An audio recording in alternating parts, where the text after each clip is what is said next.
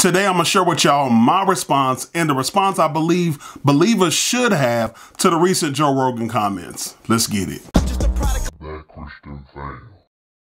My name is Jermaine, and thank y'all for joining us on That Christian Fam. If growing in the faith is important to you, hit that subscribe button, because over here we like to encourage, empower, and give you everyday practical Christian advice on real life situations. We drop videos whenever we drop videos, so hit that notification bell, because for the first hour, we respond to comments immediately. All right, y'all, and real quick, listen, hit that like button. I'm gonna tell you why. Because it don't cost you nothing, but it means the world to us as Christian content creators, all right? It helps to push the video up the algorithm, tells people you like the video, and it just helps out the channel in general. All right, y'all, let's jump right into it. Recently, we have seen some clips of Joe Rogan saying some highly controversial things, all right? For one, he talked about how he was at a movie theater or whatever, and he talked about the Planet of the Apes, and then he also talked about black people and how he has a problem with them referring to themselves as black. But let me go ahead and roll one of the clips for y'all. And there's another clip that I have to address. There's a clip from 11 years ago. I was telling a story on the podcast about how me and my friend Tommy and his girlfriend, we got really high. We were in Philadelphia, and we went to go see Planet of the Apes. And we didn't know where we were going. We just got dropped off by a cab, and we got dropped off in this all-black neighborhood. And I was trying to make the story entertaining, and I said we got out, and it was like we were in Africa. It's like we were in Planet of the Apes. I did not, nor would I ever say that black people are apes, but it sure fucking sounded like that. And I immediately afterwards said, that's a racist thing to say. I deleted that whole podcast, but obviously somebody made a clip out of it. One of the things I want to point out right from the jump about that clip is that he said he was high. And one of the things I know about high and drunk people is this: they don't lie. There's three people who don't lie: drunks, kids, and angry folk. Substitute drunks for high folk. Now, the reason we say this is because the filter has been removed. With kids, there is no filter. With angry people, they say what's in their heart. With drunk people or high people, they say what's in their hearts, all right? That's in them. You can't escape that. You can come back and apologize for it, but it's in there, or at least it was in there at this time when he said this 12 years ago. Hopefully that's changed. Which leads me to something else I need to say. People can change. People do change. People do grow and evolve. Understand this. This was 12 years ago.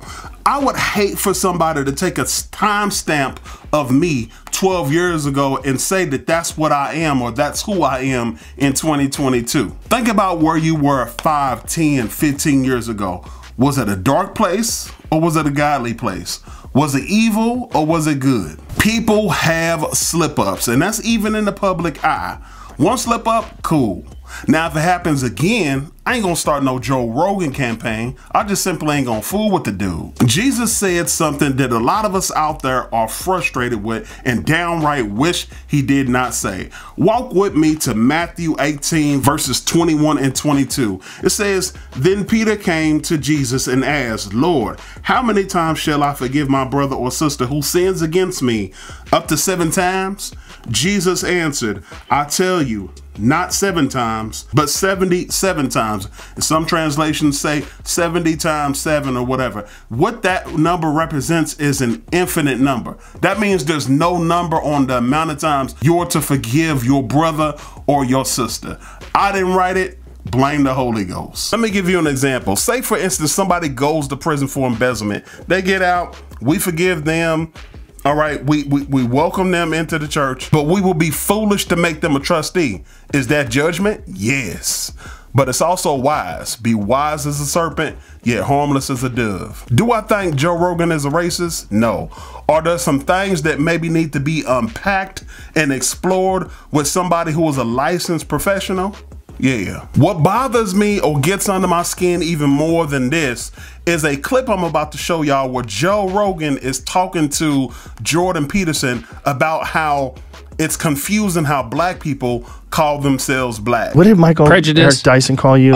A mean angry white man? Yeah, and a mean, angry white man. Yeah. Hilarious. Yeah, yeah. You're not mean at all. Yeah, yeah. That's what's dumb about that statement. It's you're not mean at all. It's I am white. Actually, that's a lie, too. I'm kind of tan.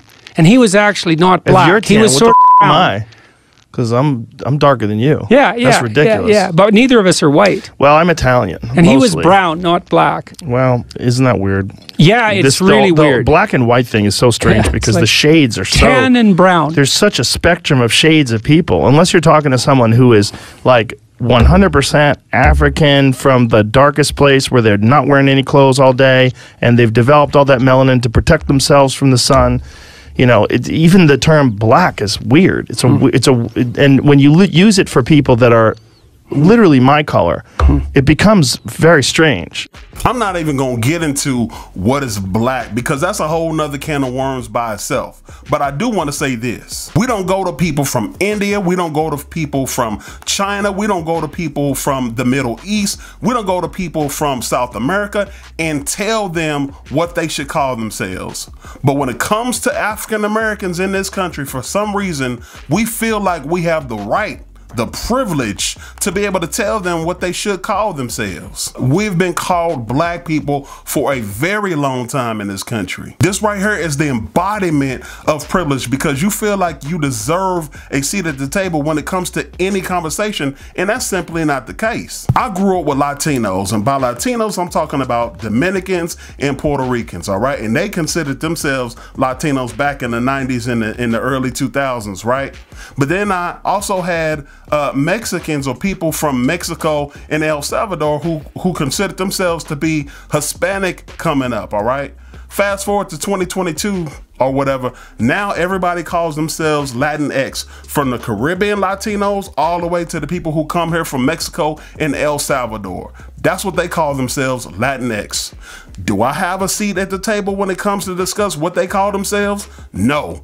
Do I have a gripe at what they call themselves or choose to identify themselves as? No. Why? Because I don't deserve a seat at the table. That's their culture. That's their conversation. I'm going to leave it right there.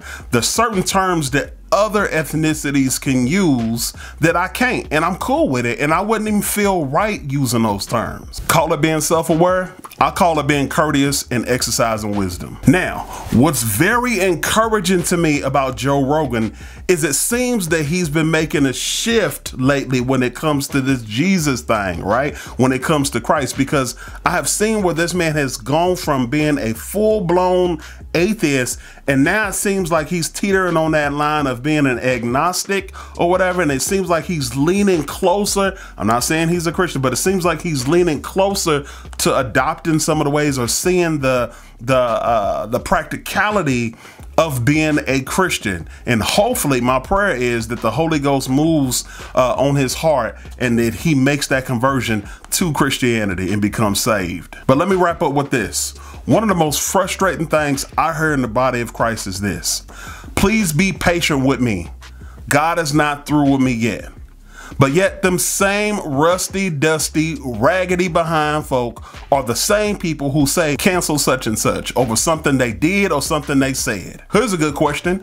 Is cancel culture really something we should be practicing as believers? Is cancel culture rooted in the DNA of Christianity? Is cancel culture something you would find at the heart of God? Because I'm gonna tell you something, the day is coming, actually it has already came, where this cancel culture is gonna knock on the door of Christianity, all right?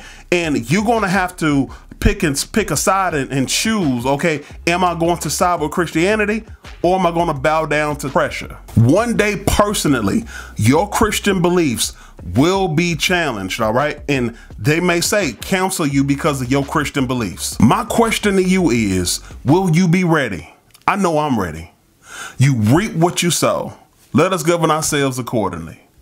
Thanks for watching. I hope I helped somebody on the other side of this video. And for all the trolls or anybody else, if you're offended, I really don't care. If you have not subscribed to this channel, hit that subscribe button, like this video, and share it with somebody else if you can. This is Jermaine from That Christian Fam. That's a wrap. Mommy taught me how to follow dreams. Daddy taught me how to follow green. I taught myself how to follow things. Jesus turned around and he said, follow me. Whoa, yeah. Ain't no other way to go. He shine.